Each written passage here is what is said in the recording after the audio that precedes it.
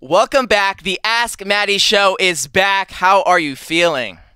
I'm doing great. I really enjoyed my holiday weekend.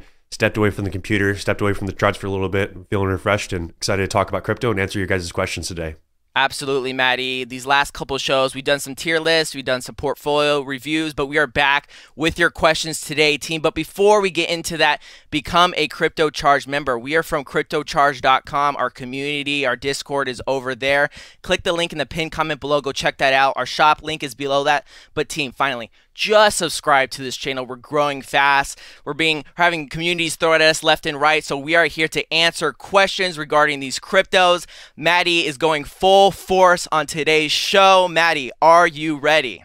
Ready as I'll ever be. Jason Burt 8631 says, I haven't accumulated an XRP bag. I've been focusing on Casper. Do you think it is too late to DCA into XRP compared to other projects for greater ROI? That's a really good question, and you're thinking about it in the right context, right? You're looking at it and you're like, hey, I know about XRP, the community's big, the fundamentals are there, very, very clear proposition value with XRP. We know what Ripple's doing with XRP, right? There's really this very clear picture that's been painted over the last decade plus with XRP being live on exchange. Me personally, I always look at, is this going to be a potential long-term hold in addition to a short-term hold? If the answer is yes, then you can kind of start to measure out those ROIs and go, okay, great, long-term, if I buy an XRP, let's say 55, 50 cents or so, give or take, right? Even under 60 cents. Let's just, use that as kind of like our top number that I consider as like kind of that last call, unless you're doing swing trading, which is a completely different, situation here. But we're talking strictly about accumulation.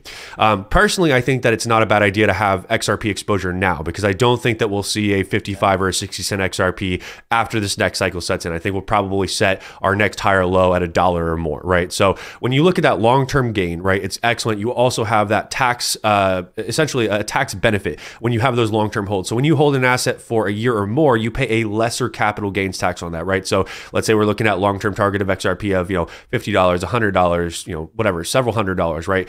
Those gains are going to be taxed at a much lesser rate than your short-term gains. Now, short term, I do believe that some of the other altcoins I have are actually going to provide better ROI this cycle around. But I don't want to, eliminate some exposure just because it's going to provide just a slightly lesser ROI. Again, a lot of my ideology comes down to the opportunity of rotation. So if XRP goes first, even let's say it does a 10x, right? It does a 10x very quickly, and I have some of my other positions that are still behind. Maybe they popped a little bit, but they're still kind of in their cumulative base. I'm going to take that short-term XRP bag and pop that back into my laggards. So I definitely think under 60 cents XRP is a great time to long-term accumulate. Once we kind of get over that mark, I'm not so much interested in an XRP accumulating right now. I'm going to place my focus on some of the other assets, again, have not gone yet.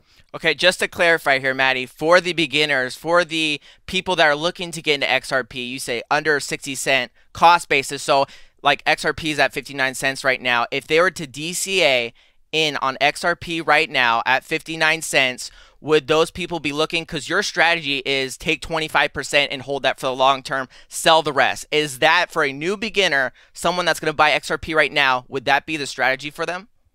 I believe so. And again, this also comes down to my conviction in the long-term fundamentals of XRP. I think it's going to be a very widely used chain. I think it's going to be a very high demand asset.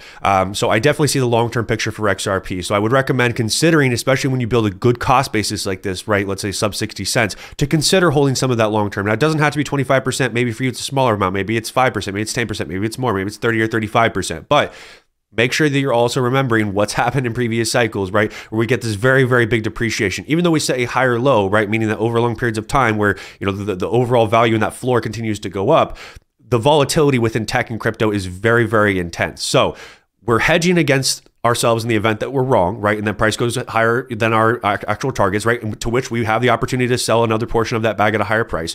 But we're also, giving ourselves the opportunity to have a lesser tax reward in the future and a bigger reward, right? So we want to hedge against both. Crypto's constantly evolving, tech's constantly evolving, right?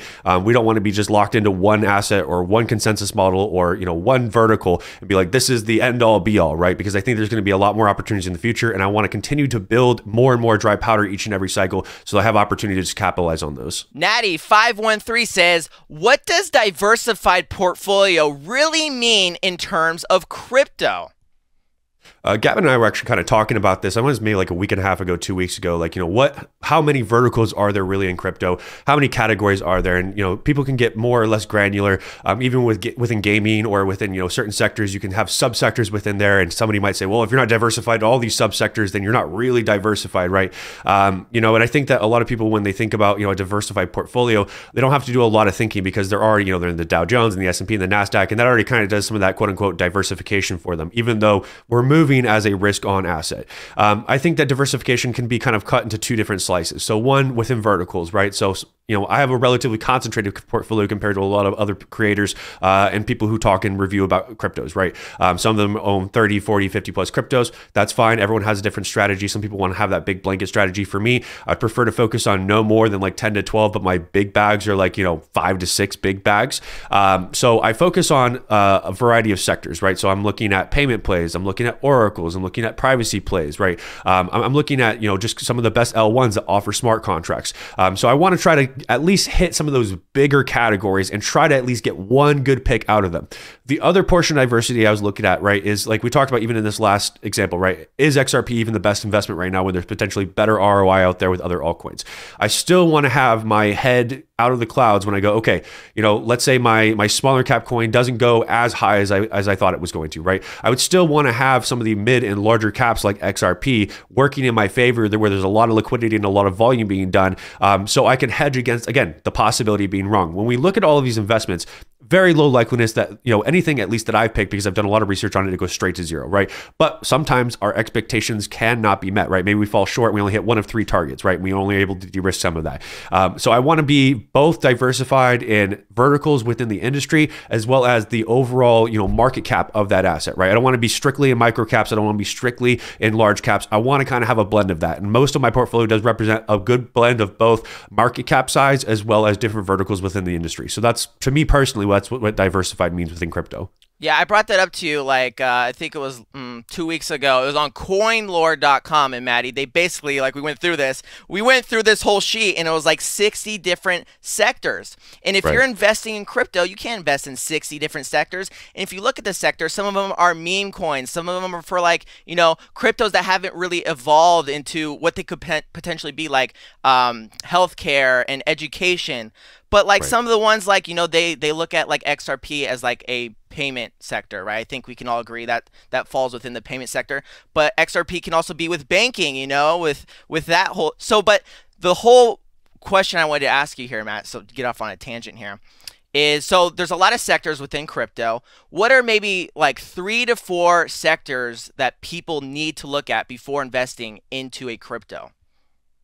So I would say, if you're going to pick an L1, a layer 1, right, meaning it's not a scaling solution, it's not something that's built on top of another existing protocol. I think that you want to try to have something that has native smart contracts, native NFTs, and very, very cost efficient. That's something I think is very important when you're looking at your L1. And that's going to be different for a lot of you guys, right? Maybe it's Casper, maybe it's HBAR, right? Maybe it ends up being Ethereum for you. But again, I just make sure that, again, you're looking at the opportunity with ROI in addition to the fundamentals of a protocol, right? So make sure your L1 has at least all 3 of those things. I think those are really the keys to the long-term success of any L1. Within oracles, there's really not a huge competition for oracles out there, but I think you should have exposure to at least one oracle. Maybe it's Chainlink, maybe it's API 3, but these are decentralized data feeds. They're crucial to executing smart contracts accurately, making sure that, bridges and chains aren't exploited. There's a variety of reasons why decentralized oracles are very important. I'm personally a big believer in privacy. I'm a libertarian as a whole, right? I'm a very big believer in sovereign money and having control over your assets, and the lesser the government intervention, the better, right? So I also have a Zcash position. Maybe that's Monero for you. Maybe that's Pirate Chain. But I think privacy is an important sector to consider. And from there, I think that you can kind of start to look at maybe a couple other sectors that really interest you, right? I don't want anyone to ever think, oh, well, only focus on the things that Matt's interested in or this YouTuber is interested in. If you're really interested in gaming, go for it, right? Do some research, see what coins are out there, take one of those higher risk plays and look for a really good ROI, right? So I would say if you focus at least on those 3 that I talked about and then add 2 or 3 other verticals that you really pique your interest, you're probably going to have a very good cycle moving forward. MJ Tinkleberg says, what is your favorite AI project? So I never want to front with you guys or pretend like I know things that I don't know, right? And the things I do know, I have a strong conviction with, and I'll I'll stand on my business. When it comes to AI, right? When it comes to AI, it's definitely still a very new sector, and there is going to be a big intersection of crypto and AI. And Casper has talked about that previously, the intersection of crypto and blockchain solutions, as well as AI solutions. And I think that there's going to be a very clear hand in glove fit with that. What those projects actually are moving forward, I don't know. I would say that my only quote unquote AI project that it's really interesting to me is Render, but that's really more about syndicating GPU power and being able to, push it to different machines as needed, whether you're doing 3D rendering or modeling or whatever it may be. But personally, I'm not really heavily researched or invested into the AI sector right now. If we get a big crash in Render, I'm definitely going to scoop some up and try to swing that this cycle. It's been a very volatile asset. I really love Render. I'm kicking myself for not being able to buy it at the prices I want to, but I got to stick to my rules. But when it comes to AI, that's really kind of where my only focus is right now. But if you guys have an AI project that you think I should check out, drop it in the comments. I'd be very curious to learn a little bit more about it. Cody Akala 3423 says, hey, can you make a video on how to use a cold storage wallet and what one is recommended? So I already got that done for you guys. On our site, we've got all kinds of resources on how to use cold storage. And we also have our Discord community. If you're trying to set something up, you're trying to use a coin that's not natively available, we'll help you guys set up those third-party wallets to be able to connect to those. So we have the resources already at CryptoCharged.com for you guys to be able to use cold storage. For me personally, I've been using Ledger Nano for about seven-ish years now. I have still my OG Nano that I've had for a long time. It still works as intended. Of course, they've gotten much better, much more user-friendly. They look a lot better. But their product, I can say from a quality standpoint, they've held up over the years. There's always the issue that people have with the new recovery program, which you don't have to opt in for, and I would not recommend anyone opt in for. But at the end of the day, any cold storage device could technically have this capability. You just have to trust that they're not going to violate that trust. When it comes to cold storage, it's really not that hard to use. When you set it up, really the only difference between you set up like a hot wallet and a cold wallet is the seed phrases, right? So if you're setting up like a MetaMask wallet, which I'm sure like 99% of you guys have done, you've set up a MetaMask wallet, what do you get? You get a bunch of seed phrases, right? You get a bunch of words, you got to write them down. You should keep those offline. And that's the only way to access your wallet again, right? So if I get a new computer or I'm setting it up on a new browser, they're going to be like, hey, pop in your seed phrases, right? And that's how I back up and restore my access, right? So same thing with the cold storage device. The difference is you have this physical device is kind of like this middleman between your wallet and, being able to send it to other individuals. So, when you keep your seed phrases offline, right, you have, first of all, that security of not having to worry about getting screen scraped, or, a lot of you guys don't realize it. Like, there's a lot of malicious software that can log all of your keystrokes. A lot of you guys are not using VPN, so your internet connection is vulnerable a lot of the time. It's sad. It happens. I've actually heard a couple horror stories of people losing $50,000+ in, MetaMask wallets by keeping it in a Google Doc. And they're like, it was in a Google Doc. I'm like, it is what it is, right? So keeping those cold storage, those seed phrases offline is very important. But when you have the cold storage device, right, you have to actually put your PIN in and log in order to actually send transactions, use the device to sign the transaction. So it kind of creates this like very high quality two-factor authentication. That's really what cold storage is. It's just this high quality two-factor authentication. The Ledger Nano S Plus is like $80 right now. Probably the best investment you can make. If you really care about Bluetooth, spend the extra money. But if you guys don't care about Bluetooth, you're doing most of your stuff on your PC, don't spend the extra money. Spend the $80, probably the best money you're going to spend outside of just your actual investments. To most people who have, I would say, even a couple $1,000s or more in crypto, it's a non-negotiable. I think that you should have a cold storage device, especially if you plan on doing this long term, because you can hold thousands of different cryptos in there. There's nothing that's going to keep you from, just adding to your portfolio. It's a very, very user-friendly software. I like the extra level of security. And I've just seen so many terrible things happen with hot exchanges and hot wallets. I just don't want to be a victim, and I'm not going to allow that to happen. Christina, I can't say your last name, 3306 says, can anyone tell me what they think about Flare? Christina has been begging to know about Flare, Matty. What insight can you give? Yeah, so Flare is, I could say, closely associated with the XRP community, one of those airdrop tokens, right? And, you guys know with me, a lot of times I get an airdrop and it's XRP related, I'm selling it for XRP, and that's not like, hey, I don't think Songbird's going to do well, right? I don't think, Solo's going to do well, right? It's fine. If you guys want to keep it being invested, you want to diversify within the XRP, realm there, totally understand that. That's fine. For me personally, I'm like, it's free money. I'm just going to dump this back into the asset that I'm going to hold both short and long term. That's just like an auto thing for me, right? It's literally free money. It's something I didn't pay for. When it comes to Flare, I know they have smart contracts. I know they're using decentralized data feeds to feed those smart contracts, but I'm not quite educated on the entire Flare ecosystem and where they are within the roadmap now. I know there was a lot of frustrations a few years ago because Flare wasn't delivering on the roadmap. They kept pushing back airdrops. They did a variety of different things that frustrated people. I can't say if those things have been resolved or not. And again, I never want to give you guys information just to give an opinion or make a statement here when I'm not fully educated on it. So I'm not very educated on Flare. But one thing we can do is at least take a look at the technicals here on Flare and do a little bit of technical analysis. So let's go ahead and go to Flare USD. And one thing again, team, that I like to do is look to see if there's a crypto chart. So you'll see different exchanges here, Kraken, Bitfinex, Coinbase. Those are fine, but sometimes you won't have all the price history. So more often than not, the one that says crypto, which is just a feed that's provided by TradingView, that's the one I like to go for. So let's go ahead and zoom out here. We're on the daily chart. So let's go ahead and compress this data a little bit. Let's go to a 3-day chart. And it looks a lot like some of the other assets that we were invested in early on, right? I cut my losses on Moonriver. There's some assets like Blocktopia that look like this.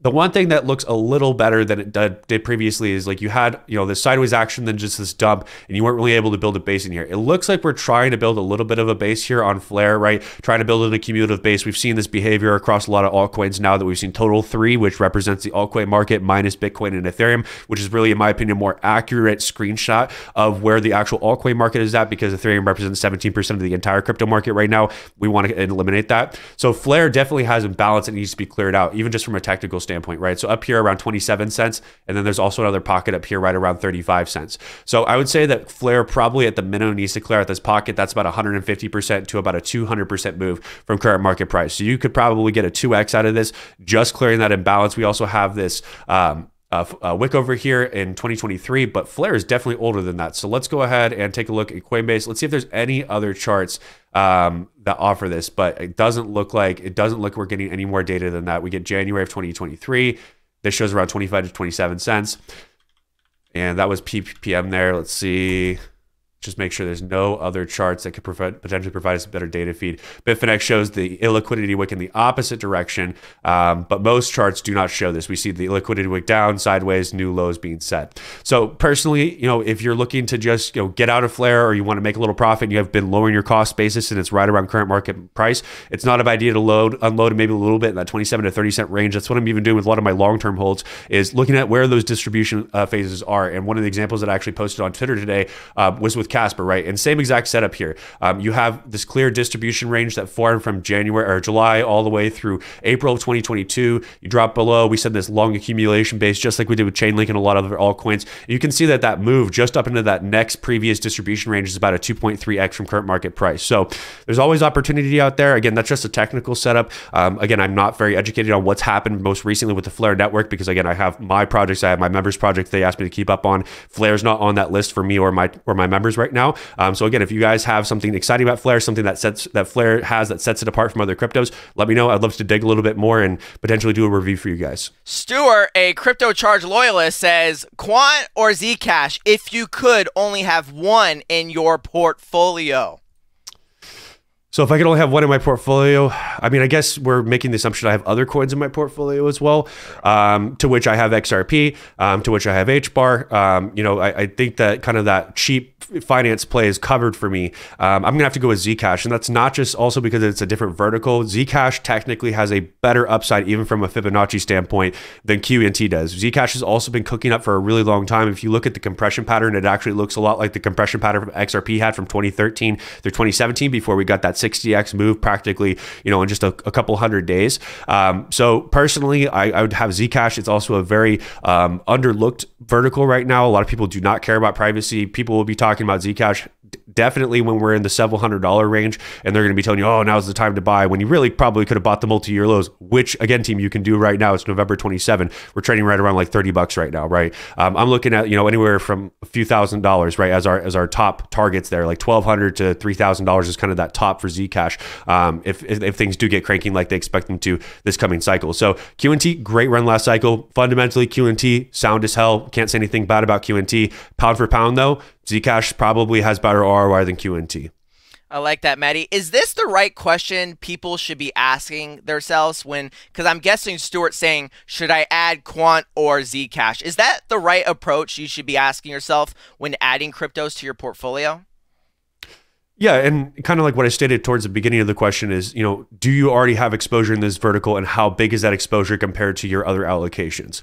So if you already have, or let's say you have no payment plays, exposure, right? You don't have any XRP or XLM or Algo or any of these, right? And you're like, okay, I want to add some QNT. Yeah, it's probably a good idea to add some QNT and have some exposure, especially if you're like, I'm very fundamentally educated on this project and I see both the short-term and the long-term vision for it, right? But let's say you already have that payment play and you don't have a privacy play. Absolutely look to it. It's both a very good ROI opportunity as well as a very niche vertical that I think is going to have a lot of exposure over these coming years. Public blockchains are very great. It's great that we have some accountability with that. But long term, right, do you guys really want every single one of your transactions exposed for the public to see, right? We can still trust and verify without exposing every pertinent detail to the public. And I do think that that's something valuable that people are going to want in the future. So, are Zcash, Monero, and Pirate Chain going to be the longest term winners over the next 50 years? Probably not, right? I think that we're probably going to have another tech that comes in and makes these things more efficient. But I think over the next several cycles, we could definitely see some very exciting price action with things like Zcash. I like that, Matty. Great comments on this. Team, if you like what Matty had to say, leave a like. And if you have some, maybe some, hey, Matty, was that really? Leave them down in the comment section down below. But, Matty, big event coming up this Thursday for all CryptoCharged members. Can you divulge what you got going on this Thursday, November 30th at 5 p.m.?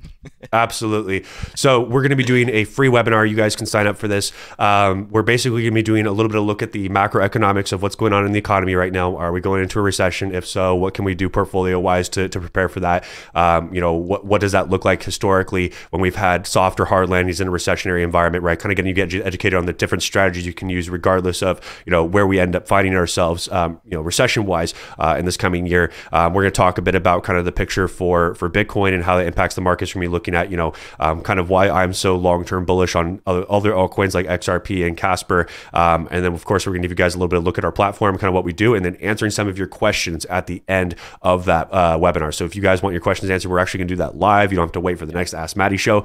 So go ahead and join us on that webinar. We're happy to answer questions about our platform, about anything we covered in the presentation, and just general crypto questions. So very excited for it. I hope you guys can join us. If not, we're going to try to at least get it re-uploaded. But if you want to ask a question live on that webinar, is your opportunity. Yeah, I lied at the top episode. I'm going to put that as the first link. You can join up. It's just put in your name, in your email, and then you'll get a notification when that is going down. You're not going to want to miss that. A little bit different conversations than we have here, Matty, because you and Dan are going to be tackling the macro, what's going on in the United States economy, which are big topics. And if you're young, this stuff matters for you. This is the future of you in the United States. And so this should be things that you should be really invested in and want to know about it. Because this will, I'll tell you this has set me, talking to Matty and Dan, this has set me way far ahead when talking to my friends because they have no clue. And then I talk to these guys and then they know what's going on. So you're not going to want to miss that. It's in the pinned link down below. Click that link and just sign up for that. And we hope to see you there. I'll pull up your comments for you. So make sure you have your questions ready. Big macro topics. Wherever you're hearing outside, bring them here. Matty and Dan, I'm telling you, the data bros, they show up. You're not going to miss this. But until next time, Matty, that's all we have. Till next week, team. See ya.